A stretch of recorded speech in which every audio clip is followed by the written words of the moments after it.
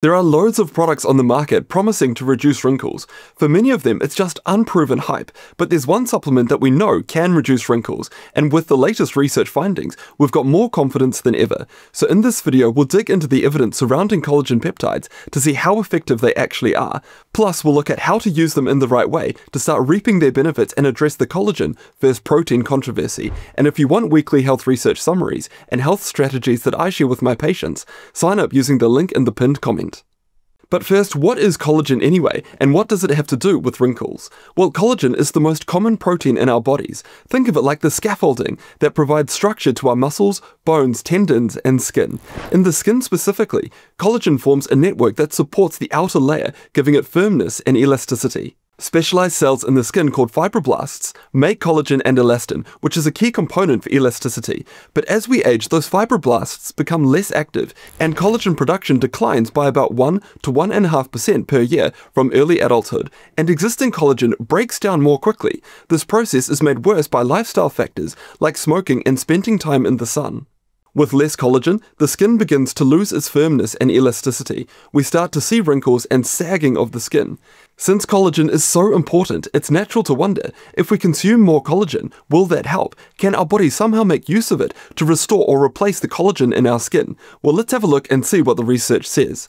Studies of collagen's effects on our skin typically involve taking supplements, and these supplements usually consist of collagen peptides. Peptides are short chains of amino acids that are the building blocks of protein. So collagen peptides are what we get when we break collagen proteins into smaller pieces. One randomized controlled trial tested the effects of collagen peptides on wrinkles and skin quality. Participants took collagen peptides or a placebo for 12 weeks. Their skin was carefully measured before, during, and after the study period. Researchers found that those who were taking the collagen peptides had significant improvements in wrinkles, skin roughness, elasticity, and moisture. And this kind of change isn't just seen in 1 or 2 studies. A meta-analysis in 2023 looked at 26 randomized controlled trials of collagen peptides. The study authors concluded that the evidence shows that collagen supplements significantly improve skin hydration and elasticity. These are 2 key markers of improved collagen in the skin. And our confidence in collagen's power to affect our skin's condition is now even stronger. Since that meta-analysis that was published in 2023, we've got 4 additional studies that reinforce those earlier results. All of them show positive effects. For instance, this study published in February 2024 looked at wrinkles, elasticity, and hydration. They measured participants at the 4, 8, and 12-week mark. Once again, those taking collagen peptides experienced significant improvements in wrinkle size, elasticity, and hydration. Then another study was published in November 2024 that looked at the effects of 5 grams of collagen a day. 85 women were assigned to either the placebo group or the peptide group, and after about 6 months, the supplement group had marked improvements in skin elasticity and moisture. But what counts as significant improvement? How big is the impact of collagen supplementation on our skin?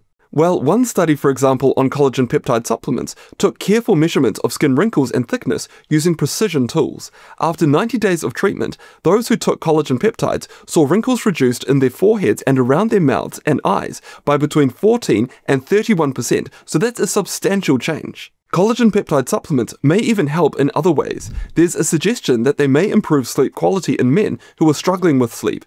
Those who took the supplements woke up less often during the night. Now, I'm a bit skeptical about these results and more studies are required, but it's an interesting initial finding. Another study suggested that collagen peptides made daily physical activity easier and reduced pain levels. So what's going on here? How does collagen peptides actually help, and how should we use it to get the most benefits? Well, let's dig deeper. When we swallow a supplement containing collagen peptides, those short chains of amino acids, so as in the peptides, they get directly absorbed via peptide transporters in our intestines. They make their way into the blood, and as the blood circulates throughout the body, the peptides finally reach the skin. A study of both mice and humans confirmed this. The collagen peptides that we eat, they do indeed make their way to our skin. But what happens when the peptides get there? Well, the peptides seem to signal to our fibroblasts in our skin to produce more collagen and elastin.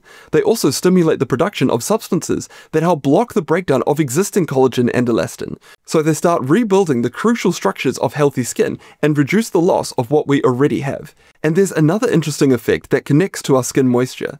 Collagen peptides also stimulate the production of hyaluronic acid. This acid has a unique ability to bind and hold onto water. It's the key molecule when it comes to moisture, and moisture in the skin is an important part of keeping a youthful appearance. But here's a question that's caused quite a bit of controversy. As we've already noted, collagen peptides are short chains of amino acids, and our bodies can build collagen from amino acid building blocks that we get from various protein sources. So shouldn't we just eat more protein? Do we get any extra benefit from consuming collagen peptides specifically? Well, one intriguing randomized controlled trial from 2020 sheds light on this question. It examined burn patients. One group took protein and the other took a matching amount of collagen peptides.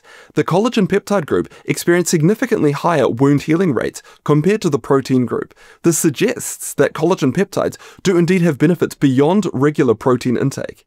In addition, several studies have shown that when collagen is broken down into peptides, it's easier for our bodies to absorb and use. So all of this sounds amazing, but there's one question that we always need to pause and ask.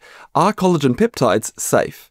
Well, collagen peptides are a natural substance. They are simply part of the collagen protein that we eat when consuming animal products. So the good news is that we've got no known serious adverse events for our health. The FDA and the World Health Organization and European Commission for Health and Consumer Protection have all listed collagen peptides as safe. So how can we use collagen peptides to reap all of their benefits for improving the appearance of our skin? First, we need to understand the available collagen peptide forms. Now, online you'll see collagen peptides as type 1 or type 3. This relates to the original strand of collagen that was broken down into those shorter peptides. But from the available data that we have, the original type of collagen doesn't appear to matter because remember, we've broken down that longer chain of collagen into shorter peptides. So how much do we need? Well, the range of collagen peptide intake that's shown to be effective in the existing studies is between 2.5 to 15 grams per day. But how long do we need to take it to see the effects? Well, some key things to keep in mind about collagen peptides is that they're a supplement to consider for the long haul. Studies found that the effects show up over a number of weeks to months. We're probably not going to see a difference overnight. And given what we've gone through in this video, I personally incorporate collagen peptides into my supplement stack, and I plan to do so indefinitely. They're something that our bodies can always use to maintain healthy skin, particularly as we age, and that's why I've included it in the new Microvitamin Plus powder. It contains 12.5 grams of collagen peptides. Now, my goal with this product was to combine all of the existing supplements that I was taking into one product, but just because I take a supplement does in no way mean that you should as well. And another important note, if we're taking collagen peptides to help build up our skin from the inside, we also want to prevent damage from the outside, and the most significant cause of damage and skin aging is the sun. Sunlight has UV radiation that breaks down collagen that we want to preserve. And make sure to check out the next video here that goes through 9 supplements with fantastic evidence that they work.